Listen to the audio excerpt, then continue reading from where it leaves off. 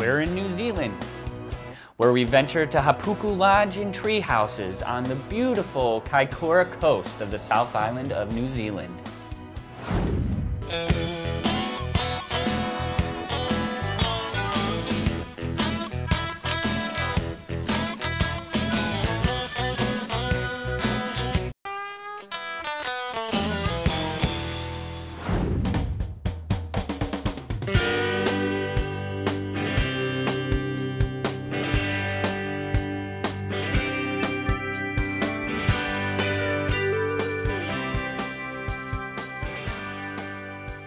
So we just arrived at the fantastic Hapuku Lodge and tree houses in beautiful Kaikoura, where the ocean meets the sea. And I'm here to meet up with Chef Rich to try out some of his fantastic local recipes. Hey, Chef Rich. How you doing, Mike C? How you doing? Good to meet you, man. Pleasure. I've heard all about your lodge here and your fantastic local cuisine. Oh, well, perfect. Well, we're going to cook some stuff up for you today. Before we get started, though, why don't we go down and check out where I pick all my goods from? Cool. Perfect. Lead the way, Chef. Come on down, check out our greenhouse. We got Nice. First year in service, trying to put it together, see what we can come up with. Here we got some cherry tomatoes. We'll come down, that goes in all of our salads. Some roast them off, make some vinaigrettes once in a while, things like that. Right off the vine. That's what we're talking about. Some of these chilies we got over here. We'll take some of these chilies. We like to make our own chili flakes, dry it out. Love it. Wild watercress. We're going to take some of this, make a little salad out of it, put it on top of our ravioli dish we're going to make today. Right. Yeah. Look at that, guys. Nice, Fresh bushy, watercress. fresh, delicious, super peppery. I see that we got a bunch of the stuff here. What's our first recipe today? Today we're going to start off making a nice tomato sauce, nice saffron tomato sauce to go along with our fennel, our Pernod braised fennel, and tomato ragu to go underneath the ravioli we're going to make this afternoon. Cool. So, yeah. So what's the first thing I can help you with? Well, Frank, I think we're going to start off today. I'll dice up the onion if you want to help me dice up this fennel here. And Sure then thing. slice some garlic, get this sauce rolling. Sounds good to me.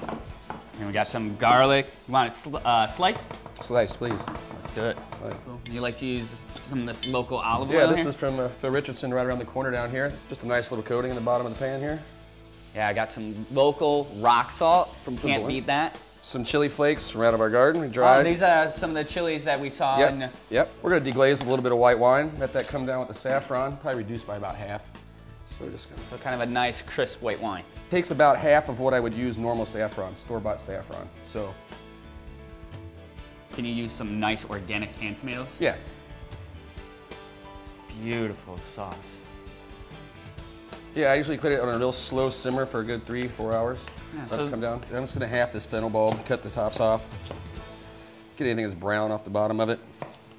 Just cut it in half. A little oil on the bottom of the pan.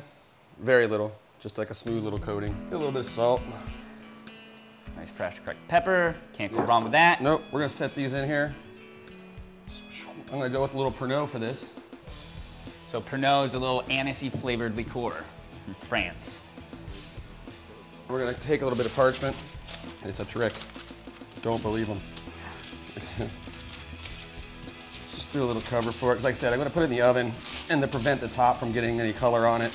But notice how he's measuring the parchment paper so it's going to fit precisely over the pan, and voila, got the little hole in the center that's going to help release the steam, but the parchment sitting right on top is going to help protect it from over browning while it's in the oven. 275 Fahrenheit. Okay. And about how long is this process going to take? It's probably going to take about 3 hours. So should we put that in the oven? Yeah, man.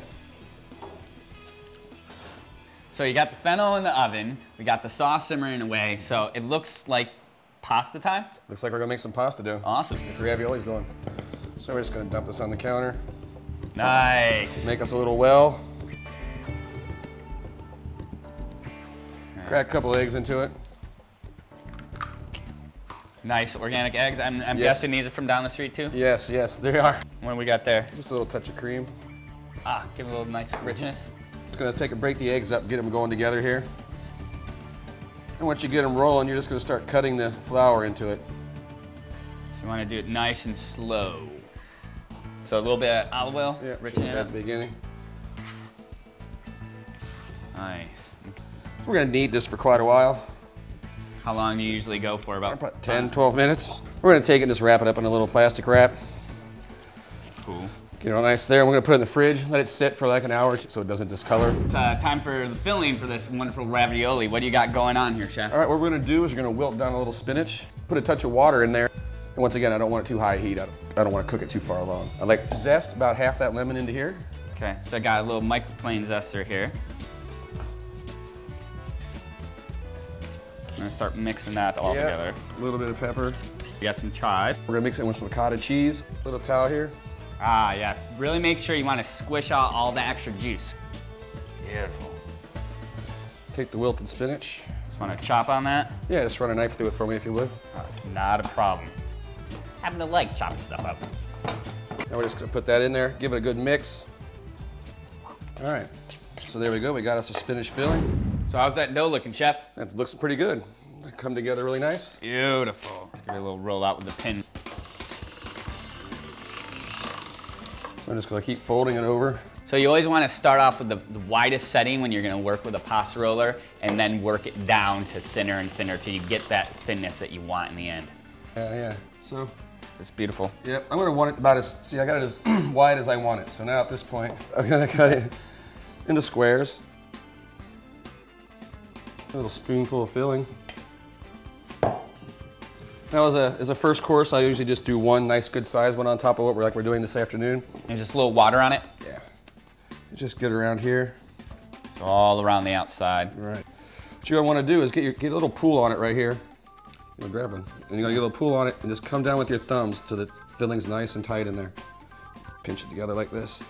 Take a little knife, and just cut off a little bit of the excess. Fennel, I think it's probably ready to go in the ragu here. Rock it out. Yeah. Oh yeah. Amazing, so super soft. Yeah, but still holds itself together pretty well. Yeah. Put one of these in there. And how do you know they're done? And that's the almighty question. When are the pasta done? I'll take a spoon and lift it up and I'll pinch on it and see what I think. All right. Basically. All right, so how do we actually plate this now? Okay, so we got a warm plate going on here. Warm plate, warm food. We'll take and finish off the sauce, the ragu here with a little bit of fresh parsley. Wonderful. A little fresh herb bite there to it. I'm gonna set it right in the center here. Remember, we gotta make it look good. If it looks good, it tastes that much better. Oh, so we got a nice ravioli going on. Nice, now we're talking. And we got some of the watercress we picked today. Yeah, this beautiful fat cress. Dress it with a little olive oil, get some salt and pepper for you. There we go. And shaving the parm. And just finish it off with a little drizzle of this nice olive oil. And there you go, sir. Beautiful plate, man. Spinach and ricotta ravioli on a tomato fennel ragu with some of our wild foraged watercress. Thanks a lot, Chef Ray. Man. No problem.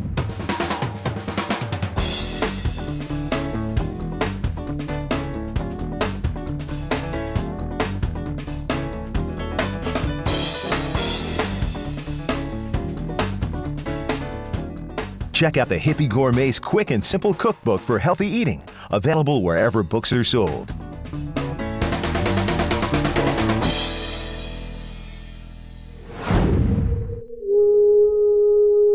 If you've always wondered about visiting exotic and beautiful New Zealand, then check out Organic Explorer New Zealand, organicexplorer.com.